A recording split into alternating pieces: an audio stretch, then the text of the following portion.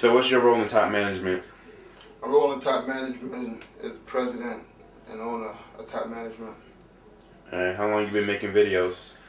I've been making videos for a couple of years now, man. A couple of years now. Probably about like, I'm doing it for like 10 years now. Between 5 and 10 years. How did you get started in it?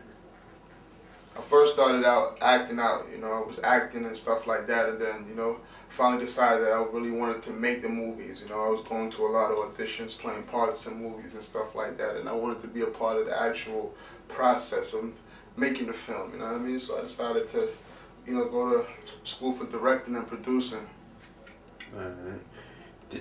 So you just said you went to school. So what school did you go for this? I went to New York Film Academy in New York City. And what you learned over there?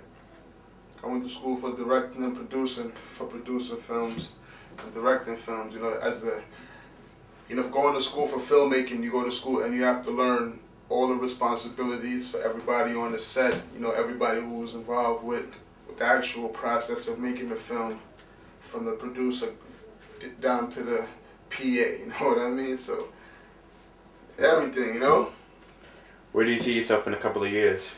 And I see myself, if not in a partnership with a major studio, I see myself owning a major studio.